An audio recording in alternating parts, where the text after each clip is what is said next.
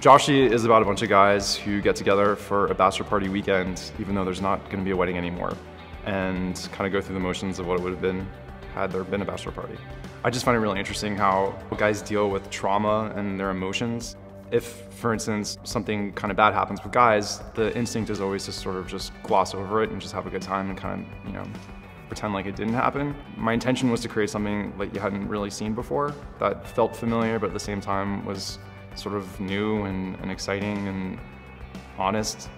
I'm Jeff Baena, director of Joshy, which is premiering in the US Dramatic Competition at the 2016 Sundance Film Festival. I feel like most people in their 30s today feel more like guys than they do men. There's like a whole Pero Eternus, Peter Pan syndrome thing that's going on, you know? The Josh character has assembled a group of friends, and some people he knows less well than others, and they've all sort of projected onto him what this weekend is going to be, and it sort of is irrelevant whether or not he's there.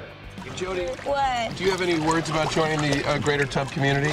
Cool, fun, new, a surprise. Nah. Tonight, the evening, I love it. Strangers, scared. I'm really happy. Yeah, with friends.